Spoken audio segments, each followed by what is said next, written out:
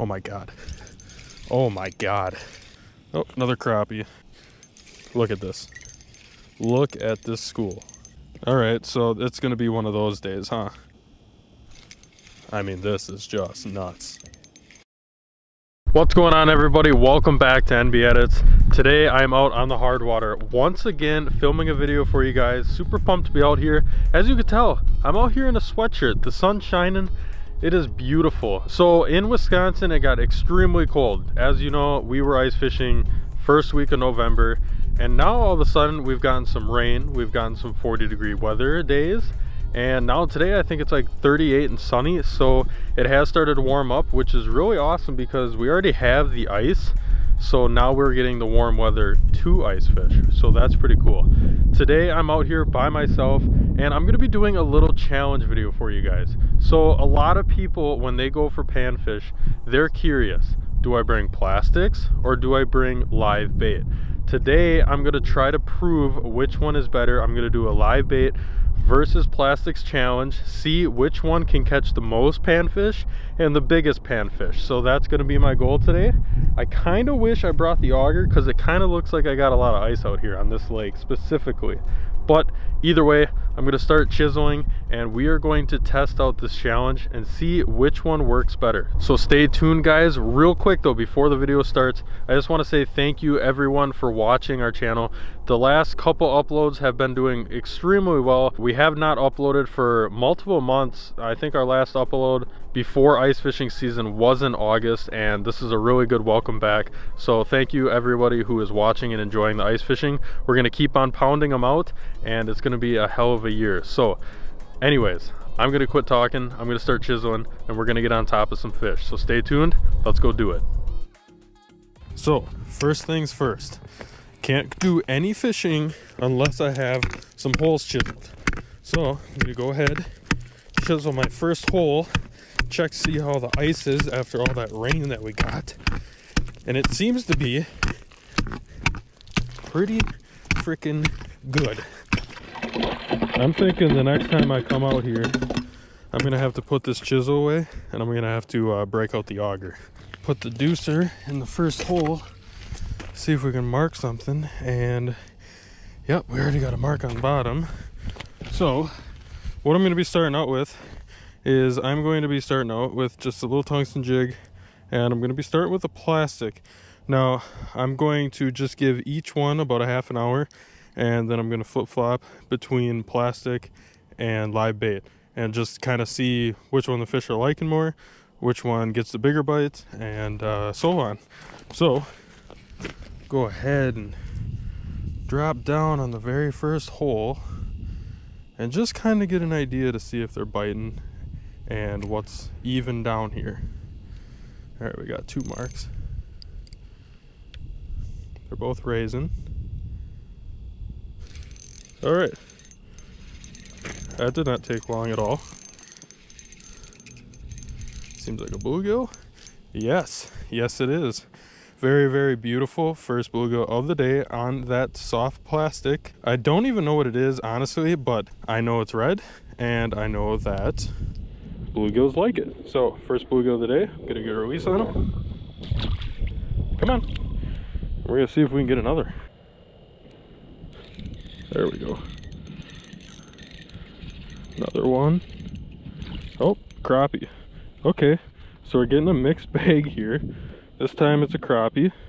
Not very big, but these fish are down there and they're extremely aggressive.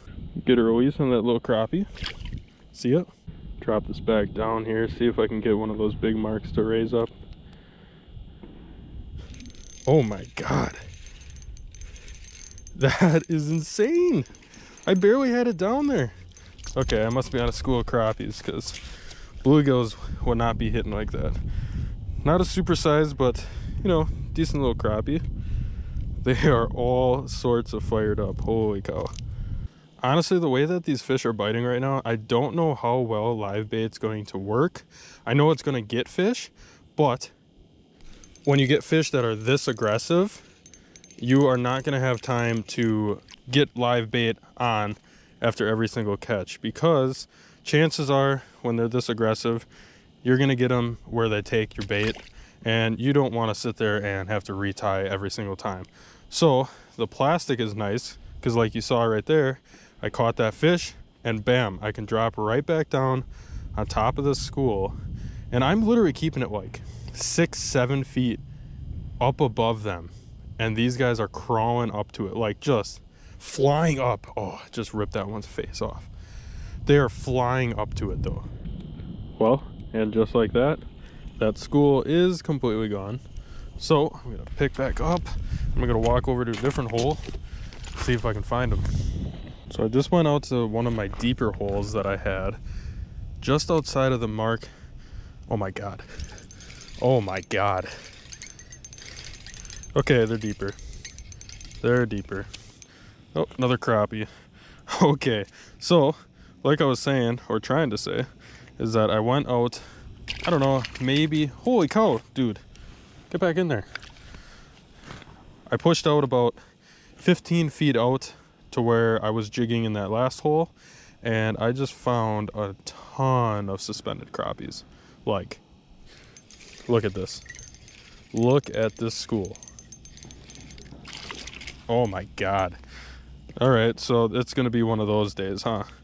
Yeah, I don't know how well the live bait is gonna work today, just because I don't think I'm gonna have time to catch these fish and to keep on putting live bait on, because like as soon as I get it down there, and I'm keeping it like really far up ahead of them, and these fish are just coming up and absolutely destroying it.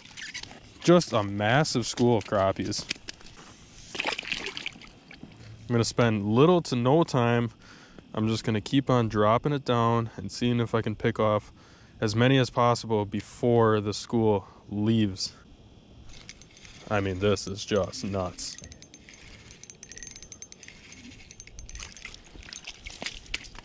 One after the other. This is what everybody wants when you go fishing. All right, I'm gonna drop down, and I'm just going to catch a few more fish on this plastic, and then I'm going to switch over to the live bait and just see if it makes a difference with size or if I get more bites. But I don't think I'm going to be getting more bites, because I'm getting a bite every single drop down with this plastic. But maybe if I put on the live bait, I can intrigue a bigger fish to bite. So I'm gonna get this guy off. He stole my plastic. I'm kind of curious, if I just drop this down right now, just my tungsten jig, do you think I can get a fish? I'm gonna send it down and just see how aggressive this school is. Will these fish hit just the tungsten jig? All right, the answer is yes. The answer is yes. These fish will hit just the tungsten jig. If I look, take this out, this is what I'm using. A tungsten jig that's ladybug color on the back, and that crappie just hit it. So, with that being showed right there, I really don't think it matters what I am sending down to these fish right now, because they're so aggressive that they're literally, I just had another one just nibbling on a jig. They're so aggressive right now that they're not even caring what I'm sending down. Like, this one's just gonna hit. It just lifted up on a frickin' jig. There's not even a plastic on this. Like, come on, dude. Look at that. Decent frickin' bluegill, and all it is that jig right in its mouth. All right, so that's gonna be the last one that I'm gonna use for plastics, or just a plain jig. I'm going to put on the waxies, the live bait, and see if I can get a bigger fish. Go ahead, put this baby on just like so. Send it down, and how fast do you think I get bit when I put this down? All right, that did not take long at all. What are we gonna have here? Bluegill or crappie? Crappie. All right, so live bait works. Got another crappie. Real test is, did he take my wax worm? Let's find out. No, he did not. Okay, so I will drop that back down right away. See if I can catch another fish on this waxworm.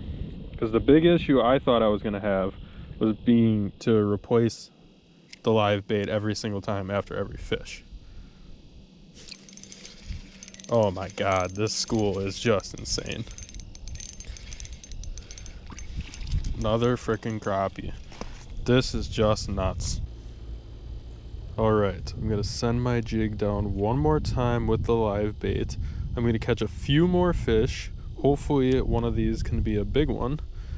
And then I'm going to finish up this video and give you guys my opinion on what I like more, live bait versus plastics.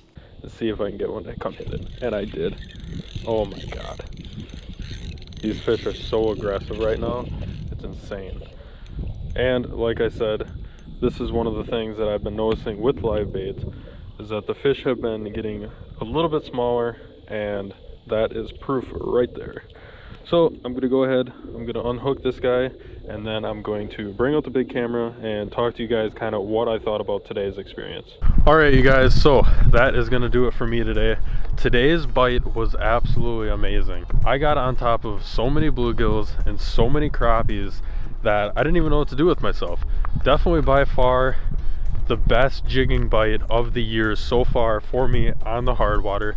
Now I didn't get anything of true size, you know, I caught a couple bluegills that were nice, maybe a few crappies that were pretty nice, but the numbers were just through the roof.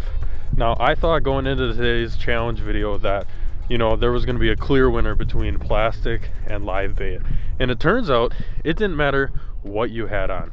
It didn't matter if you even had anything on at all. I was catching fish with just my jig. So honestly, I'm gonna say if you go out and you try pan fishing, I would bring both at all times, because you never know if they're gonna bite on plastics or live bait. They both have their advantages. You know, the live bait can get more of the finicky bite. You know, if they're not biting super aggressive, the live bait is gonna help intrigue those bites. Now plastics on the other hand are nice because they're harder to take off for the fish, and you can just keep on dropping it down and pounding those fish. But today, like I said, it did not matter. If you guys enjoyed today's video, please make sure to give it a thumbs up, and make sure you guys are subscribed to the channel, because we're going to be pumping out as many videos as possible this ice fishing season and so on. I'm really having a good time out here. The fishing has been tremendous. The ice conditions are really good this early. I still can't even believe we're not even to Thanksgiving yet, and I've already been on ice for like 2 weeks. That's just absolutely insane. So again guys, if you like this video, please give it a like. Make sure you guys comment down in the comment section if you want to know anything, you know, how I do my fishing, where I fish, just any questions that you guys have. Leave it down in the comment section below. I will try to do my best to answer everybody. It is getting quite cold out here. You know, I was wearing the sweatshirt, but now it is dropping below freezing temperatures. So I'm gonna get my stuff, I'm gonna walk to my truck, and I'm gonna get out of here. So tight lines guys, from Men to Be Edits.